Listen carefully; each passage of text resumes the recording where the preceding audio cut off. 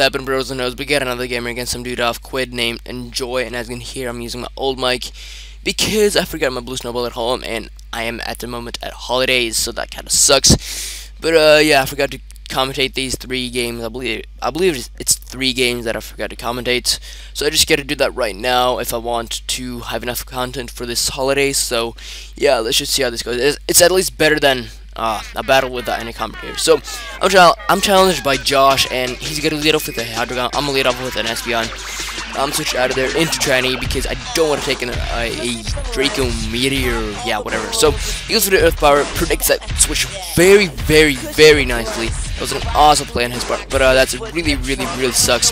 So I'm thinking he's maybe choice because, yeah, you don't really see leftovers Hydreigon too much because, yeah. So I'm gonna go for that Volt Switch, predicting the switch as it's into this Ferrothorn. Looking at that damage, even though it was a crit, I can easily tell that it is a. I'm sorry, my commentating skills is kind of terrible. I'm kind of rusty at it, but I can easily tell that it is indeed a defensive, a physical defensive Ferrothorn. So he keeps setting up Stealth Rocks on his own field, which, yeah, I don't know why he does that, but yeah, keep setting up like screens and shit, and he gets a crit with the what's it called, Gyro Ball. I don't really care about that because I got that Morning Sun, you know. So yeah, I believe I go for that Psychic next turn because I just don't want him setting up Stealth Rocks on my field. But yeah, I make an over prediction right here. That was a pretty nice over prediction actually. I predict to switch into Hydreigon. Well, actually not into Hydreigon, but into something. And right here, I overestimate the attack or special attack of Ninetales. I go for the Fire Blast. No, I'm sorry, the Overheat.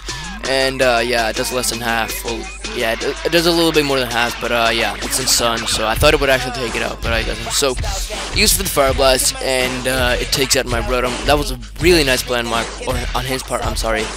And yeah, that was a very nice play on his part. So, yeah, this guy's got some skills actually. So, I'll switch out of there into my Espeon because I know the super power is coming.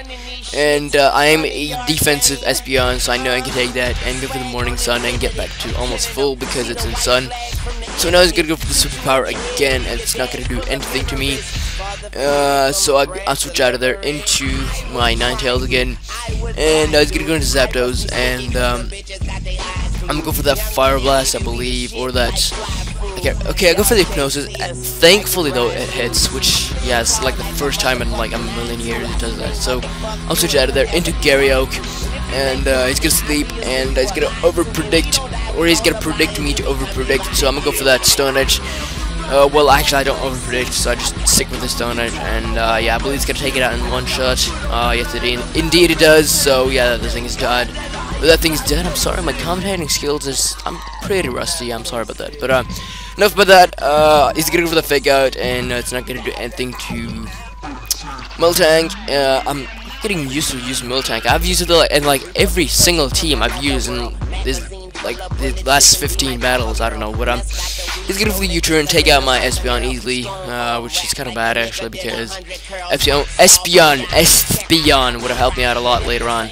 So I'm gonna set in Ninetales, and I'm gonna go for that Solar Beam. I thought it would actually take out that Ninetales, but it doesn't. So yeah, that was really crucial actually, because if I would have done that, then I would have probably won the game. But it doesn't. So I'm setting Garyoke again, go for that Quick Attack and take that thing out.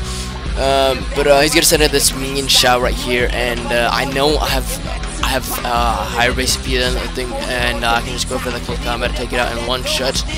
So he's gonna go to his Ferrothorn, and he said it was a physically defensive thing, but I don't really know. But I do get a crit with this Close Combat. Well, yeah, it probably mattered because he was physically defensive. So yeah, I don't know. But it's gonna sit into this Heatran, and I do carry the Earthquake, which is easily gonna take out that Heatran. So that was a good game, whatever your name was. You're pretty skilled actually, but yeah, I still won the game. So I'm sorry about the hacks, nothing I can do about it. So yeah, hopefully you guys enjoyed this game. Sorry about the old mic, but it's better than no commentary, you know. So hopefully you guys enjoyed this battle. If you did, please remember to give a like, comment, sub, all that stuff, and I'll catch you guys later. Peace!